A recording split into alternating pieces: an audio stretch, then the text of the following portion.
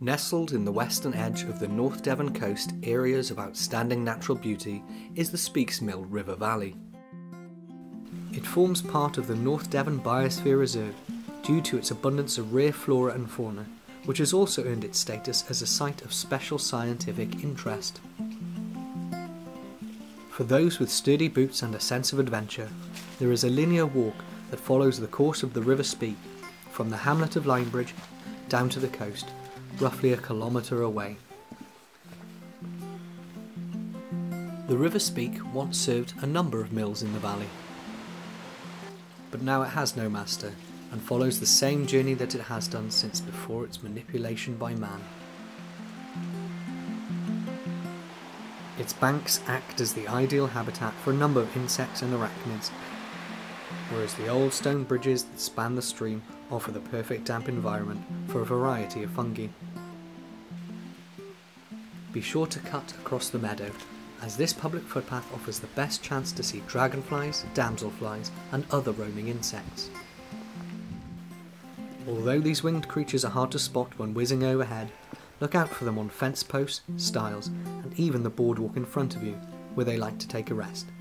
Just be careful where you tread.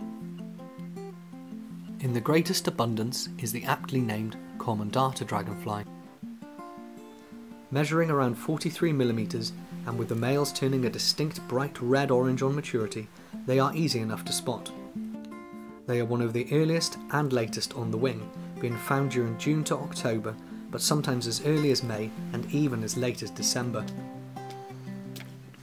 As you rejoin the track, you will once again be parallel with the river. Brown trout were once commonplace in this deeper stretch of water, and so too were otters, who on occasion came to claim their catch. Sadly, the number of fish have declined in recent years, and with it the otter population too.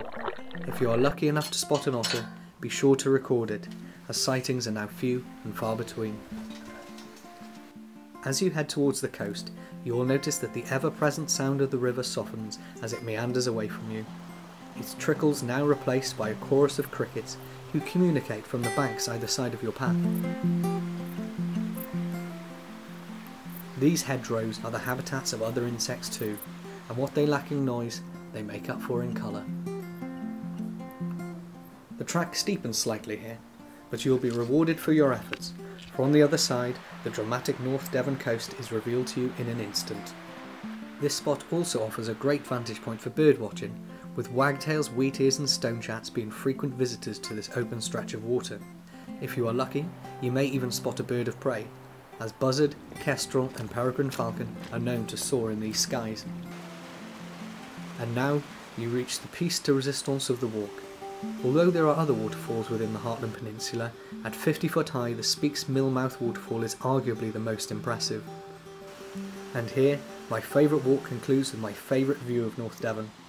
These rock formations are part of an important geological landscape of carboniferous folds and faults created over 300 million years ago.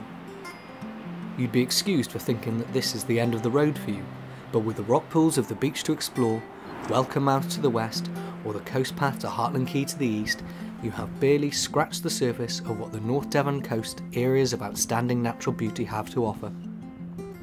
The only real question is, which way next?